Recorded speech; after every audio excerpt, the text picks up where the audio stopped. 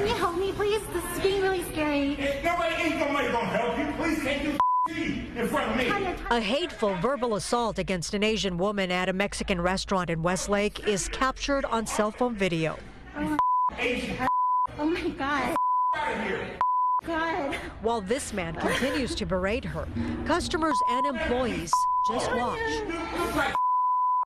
When he finally leaves her alone, the woman breaks down in tears.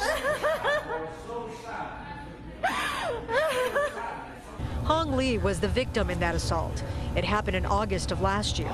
Lee says when she contacted the LAPD, an officer told her, he informed me, no, we can't do anything. We can't even do a 5150 hold. There's nothing we can do. I then asked if I would be able to get a police report. The officer told me, no, no police report. There's no crime here. Not far from this anti-hate news conference, the culprit threw the rock from the sidewalk and hit this. The head priest of the Hegachi Hanganshi Buddhist temple in Koreatown is assessing the damage caused by a vandal on Thursday night. Well, what we saw from our security cameras is that he was a white male, and the police said that he is probably in his 30s, and he looked well dressed. After shattering the window with a rock, the man then set fire to 2 metallic lanterns and wooden posts.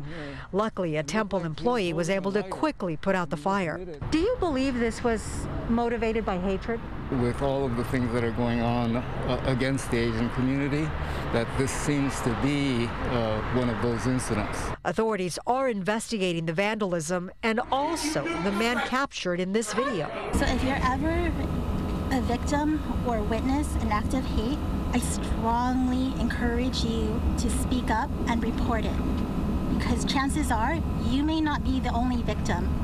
And in my case, there were more than 5 other victims. Those victims came forward after Lee posted this vile video.